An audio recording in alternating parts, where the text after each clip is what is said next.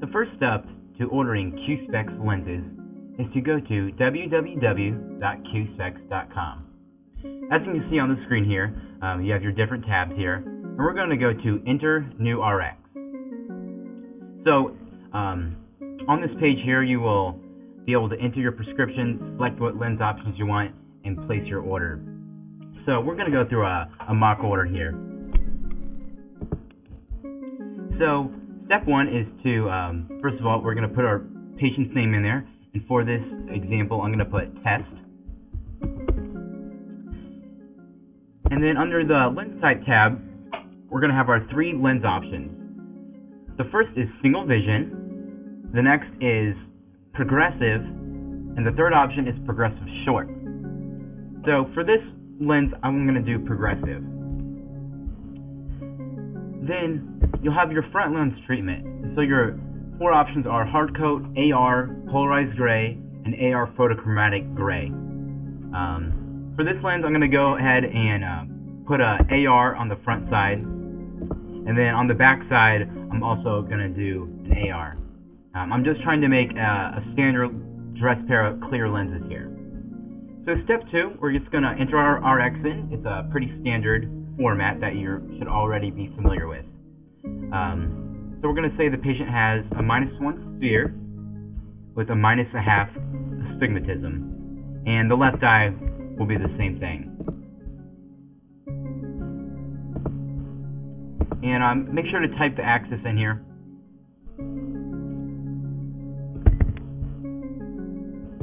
We'll call it 100 for both eyes also. And lastly, you want to select your add power. Qspex has add powers from 1 to 3, so it's a good range, and it will hit nearly 99% of your patient's needs. So we're going to select the 250 add power, which is very common. And if you want to put any special notes here, such as, please make this lens larger, smaller, or modify the shape, or anything like that, we can do this at this time. And then hit continue. And so once we have put our lenses into the system here, the website is going to generate part numbers. It's going to break it down into a front and back mold.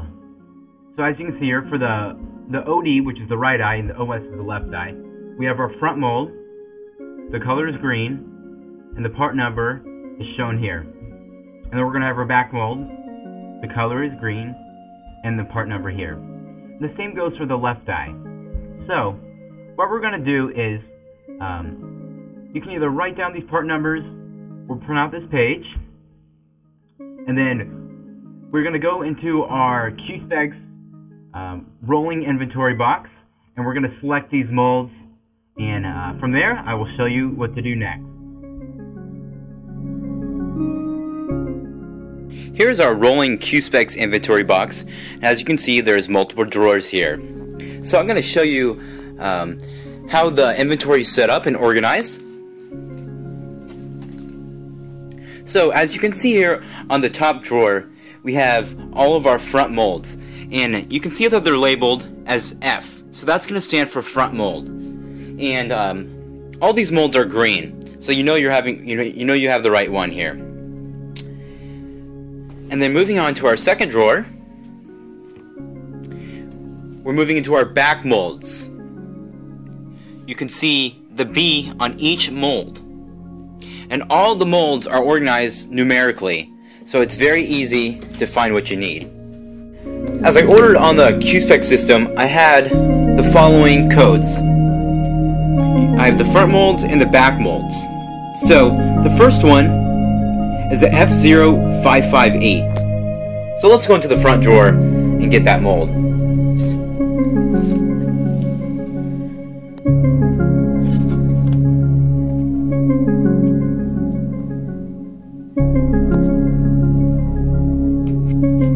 Okay, and here it is. It's the F0558 front mold, right eye. And you can see that this is the mold we need. It says front mold with AR. It's a progressive addition lens, general purpose, has a base of 50, the R stands for right eye, and it has an attitude 50. So we definitely know this is the correct mold. The code signifies it, and I can read it with all the words and letters there. Now let's get the mold for the left eye. We have an F0549.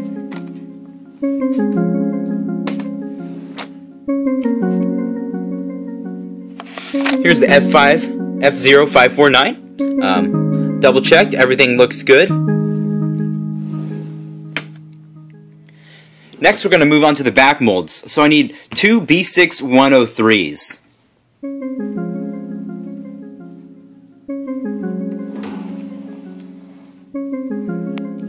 And there's two B6103s. Next, I will show you how to scan these in and reorder them so they'll automatically come back and we can put them back in our inventory.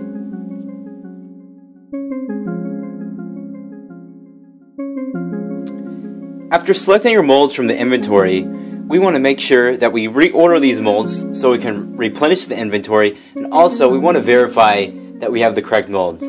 Anytime we're dealing with lenses, we want to make sure we have the correct prescription for the patient. That's the most important thing. So we're going to use a scanning system here to verify these molds. So the first thing I'm going to do here is I'm going to click inside the box here where it says item under item ID, and I'm going to look for the part number of F0558. And here's the F0558, and I'm going to scan it here.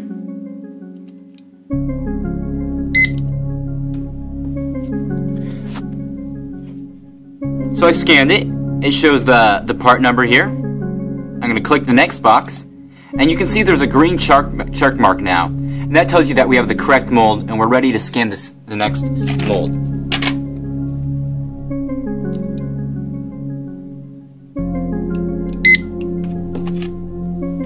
Again, shows our part number here. I'm going to click to the next mold. Shows we have the correct one.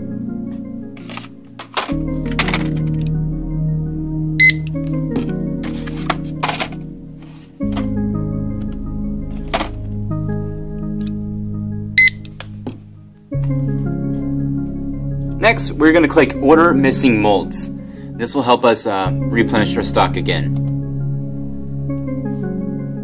Next, we're going to confirm our delivery address. We want to make sure they arrive to the right place. Okay, looks good. They're standard delivery. So every time we order molds, they're going to come via second day FedEx delivery automatically. So it's great. And then 5 is to select the payment method. We always are invoiced at the end of the month, and then you hit continue.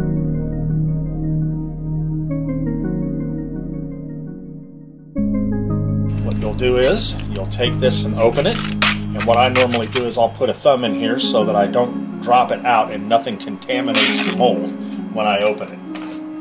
And I'll do the same with the front. Okay, again. Alright, so as we open this again, we'll take this out, and the ring here lets us sight axis on the axis ring. Okay, this one is axis 80, so we'll find axis 80, and we will line that up, and we will hold it, and press our mold, and we'll check all the way around to make sure that the mold is closed correctly, and our axis is indeed at 80. Is there any part of the mold that we should not touch? The inside of the mold you never touch. Is there ever a time when the lens is thinner and we need to make it thicker? There is a high minus or a high plus will thin out the edges to a point where you will use what we call a thickness ring. The thickness rings are 1 millimeter thicker, and each millimeter adds 5.5 roughly grams of monomer to the lens to make it thicker. So we'll mount this one as well. I always try to do things right lens first, so we will do that. This is, yes. And then what are you holding in your hand? Actually, what goes into the lens molds? That's what we're going to get into right now. This is called monomer, and you can see it stays in a light-proof package. Simple fluorescent lighting cures this stuff and hardens it. So it's always important until you are ready to make your lens to keep a tottle of monomer in a dark place. These packages are light-proof, so that when you take them out, you will not have any problem. They'll always be the right consistency, and they will always be ready for you. Okay? We call this a toggle, and we're going to do this a little bit quick because we're exposed to light now. As you can see, it's got a cap on here to show that it has been sealed, that this is indeed fresh and new. You simply pop that open. The line here, you want to make sure you use the other end. It's also edged off so it's a little bit pointed. Has a tape ring around it. There's a hole right here, and that will feed right through down into your monomer tottle, and you put it in there until you reach the tape ring. And I usually put a little bit of the tape ring in there just because it's a little wider and it holds it a little stronger.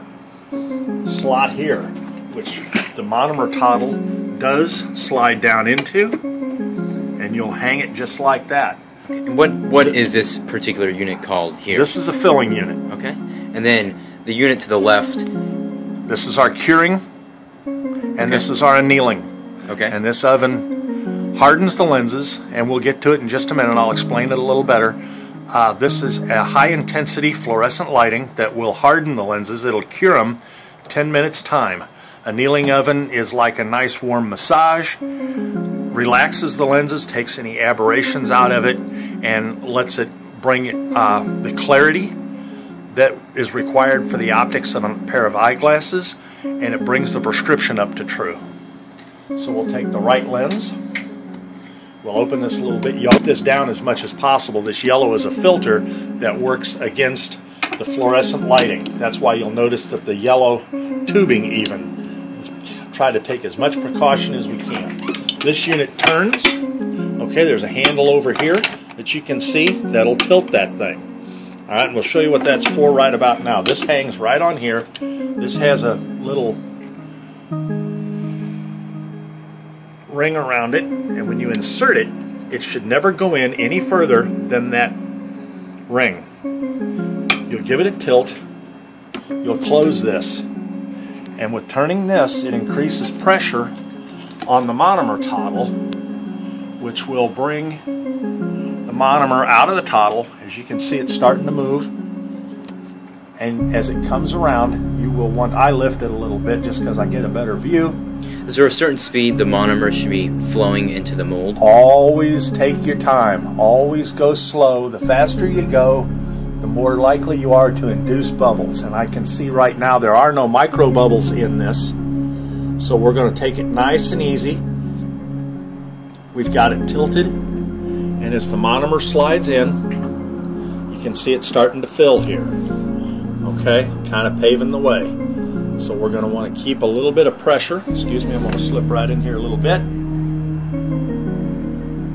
We're going to increase pressure on it, and we're going to bring the monomer into the mold at a nice, even speed.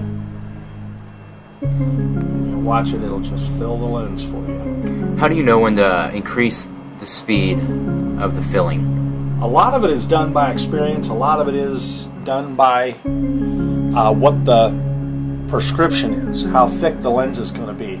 The thicker the lens, the easier it is to fill, simply because you're not so worried about the thickness of the opening in the mold to, again, induce bubbles in it. What's the purpose of slanting the mold to the right? Well, what it does is it's a slower fill, and it keeps gravity will feed it around the edge first and let it start to fill from there, so that you're filling even. You're not creating holes in your lens blank. And we're we're almost full. When it gets here, I always try to slow down just a little bit. I noticed you straighten the mold. Yes. What's the purpose? Straighten the mold. This is an air vent. Let it vent up to the, and leave it on top so that the air pressure isn't squirting monomer out the top. Okay, and what you can watch it, you can see the lines starting to come together as it fills. Like I said, I take it easy. I try to keep a little bit of monomer flow going, but I want it to be slow. And the reason I want it slow, I'll show you in just a minute. We're going to let this fill just a little bit in the air vent, just to kind of make sure nothing happens. But I actually take this out while it's moving and slide it in here. This way, we already know there's no bubbles coming through the line. Let's just make that work in our favor. Okay, again, we'll tilt it and we'll let it start to fill this side, and we'll repeat the process we did with the first lens. We're going to take a look at this and we're going to examine it real quick. We're going to make sure there's no air bubbles or any foreign objects in here. And I'm not seeing any. Usually a small micro bubble, something like that, will show up. It looks like a piece of pepper got in there. Is it possible to get the bubbles out once it's filled? Yes. Once it's filled and you want to get a bubble out, you would simply take it and put it in a dark area, and just like any bubble in liquid, the bubble will rise through to the top, and it'll usually wedge itself in an edge somewhere, and you'll be able to edge the bubble out. So while this is going, we can take this. This is the annealing oven, and the curing oven, and you can see the lights that are in here on each side. And these are high intensity fluorescent lights that help cure the lens, and to cure it is to harden it. So we'll take this, as long as we know there's no bubbles in it, we can set it in here, and when you close the drawer, it automatically starts the 10-minute timer. You can see it start to blink. And so you just let it go. It'll do it all by itself. What do the green lights show here? Green light shows that that particular side of the machine, it reinforces the blinking light that it is in use. Okay. The next step is we are going to take apart this mold and transfer it to the annealing stage, and we'll show you the tools that are needed. And the beeping means the lenses are done curing, so let's move on to the next step. Alright, so once it's beeped, all you do is take it out. You can take a look and you can see it doesn't spill up. All it does is harden while it's in there. So you'll take it out of the holder. Always keep things put in their proper place. The filling tube that was in here, there's always a little extra, and you'll want to disconnect that from the lens so it comes out of the mold. Alright, as you can see, this is grooved, slides right in, and as you create tension on it, it flexes the mold. Is that sound that we just heard, the crack sound, is that bad or is that good? That's a good sound. That one is. You can break these molds if you overflex them. It takes a lot to overflex them. What you just heard was the lens separating. Once that's done, it has a little pry bar in there. You use your vent. You simply raise the other side. I like to loosen both of them, make sure I've got them good. And we take our time and we slowly, so that we don't scratch anything, remove it. Brings it out. You can see the lens. Although it's really very, very clear at this point, we're going to make it even cleaner and clearer next. Take a thumb, just kind of push it out of the mold. You'll hear this thing disconnect. You want to make sure that this is off because you want it to lay flat. This has a non-glare coat on it, and if you do not lay it flat in here, you'll wind up flexing the non-glare coat. If you lay it out and let it come back into shape, the lens will still be good. The non-glare coat may check at that point. So you'll set it up here in your annealing oven and let it lay flat. Now, is this hot up here? Should I be careful? 80 degrees Celsius. That is warm. Be careful of it. Comes up. Again, it's clear. You'll double check to make sure that nothing's going to make it warp. Set it here. You'll close your annealing oven. You'll start your timer, and she'll cook for 20 minutes. In there, she'll relax. Your prescription will come to right. There won't be any prism. There won't be any aberrations. Your lens will be clear, and it'll be ready for the cooling stage. Now, how do you place the lenses in the annealing station? Is it right side up, or how do I know? Well, an eyeglass lens has what we call a base curve, and that just very fancy term for the fact that it's got an arch in it. And you always lay it arch up. This way there's very minimal surface that's being subjected to a hard surface that may scratch your lens. I'm sure we've all had scratches on our eyewear, not